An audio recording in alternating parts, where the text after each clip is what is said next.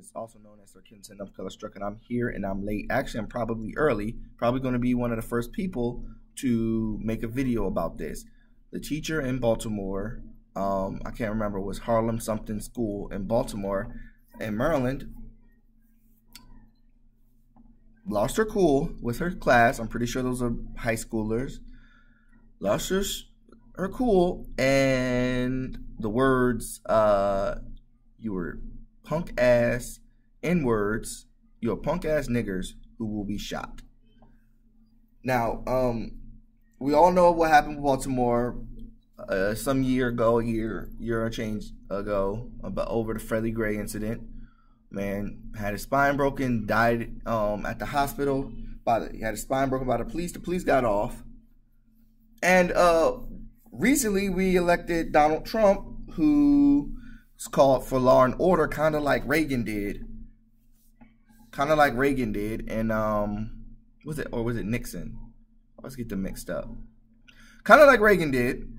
The law and order president, whoever was the law and order president, I think it was Reagan. And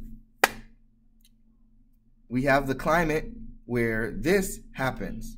Now, this teacher, I don't know her story. I don't know if that class is just always terrible to her. But at this point, I want you guys to know, as a school teacher, it does not matter. It doesn't matter. If you need help, you need to get help from the school. If the school is not helping you, you need to talk to the county. The county not helping you, you need to talk to the state. They will get you help. And honestly, I really believe it's more of a classroom management thing, because it's clear, because nobody's paying attention. Because you're always going to have the 1 or 2s. In the older class, you're always going to have the 1s and 2s, maybe even 5s. I got a 6th grade class that is off the chain. I figured out how to deal with them. They stand in the hallway until they show me that they're ready to come in my class. It doesn't matter what I'm doing. The point is, it doesn't matter what the story is. One, that underlining racism flew out of her mouth, created by, I don't know, the climate at the school, the climate in the United States of America, and her upbringing. It all came out in one sentence. Now, there are going to be some people who are apologists. Oh, she meant that if they keep acting that way, and if they keep acting this way, then they're going to get shot by the police, and that they're acting like N-words. She meant it because she felt it in her soul. No. Like I said, I do Head Start all the way to 6th grade. For some reason, the 6th graders and the 4th graders, and it's one 4th grade class. The 6th graders and the 4th graders are off the chain for me. But I had to learn to adapt as a teacher. Now, I'm not all the way there. I have some years to go. And even so, apparently you still have to keep adapting, because children change, because technology change, and situations change, and economics change, and all types of stuff. So I will never be a perfect teacher, and I'm pretty sure she's not the perfect teacher. And I'm not even going to point all the blame at her, because it's possible that the school is at fault here too.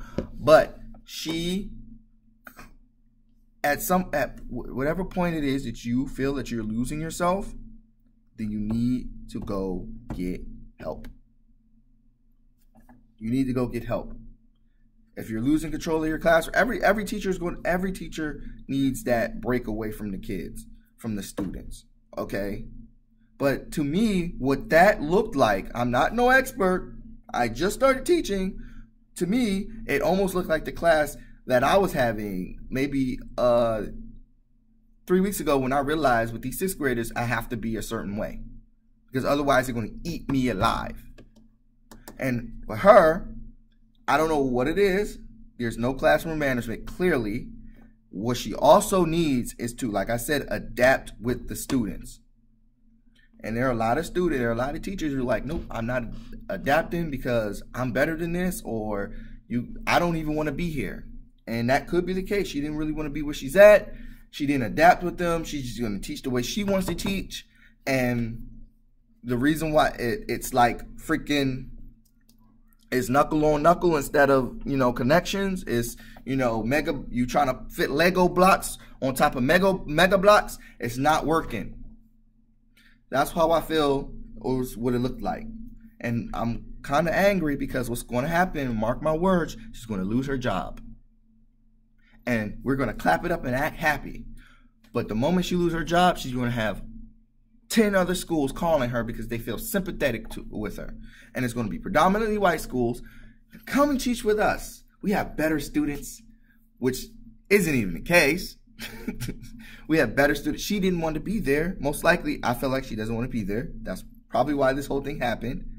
Like I said, I really don't know. It just looks like she don't really want to be there. The way she's too angry. And once you get to that point, you need to be able to distance yourself. She could be a first-year teacher like me too and having her first time.